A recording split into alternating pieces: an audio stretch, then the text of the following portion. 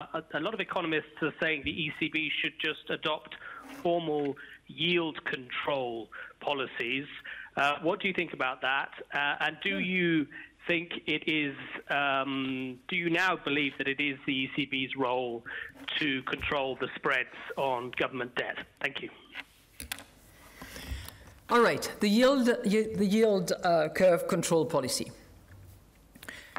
As I just said, I think the combination of tools that we're using at the moment enables us to operate across the entire curve and to actually deal with all maturities.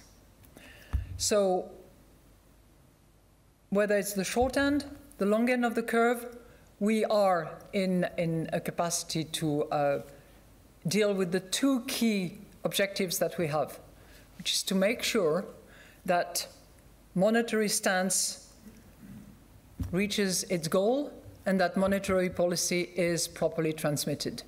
All of that within our mandate. And all of that with the ultimate objective of price stability.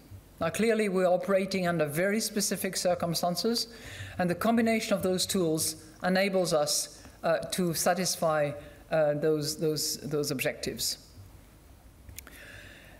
As I said earlier,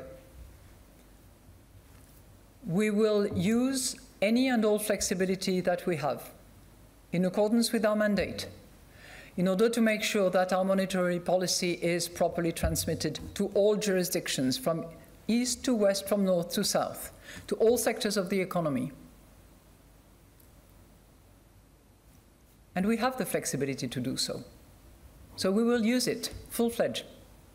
Thank you.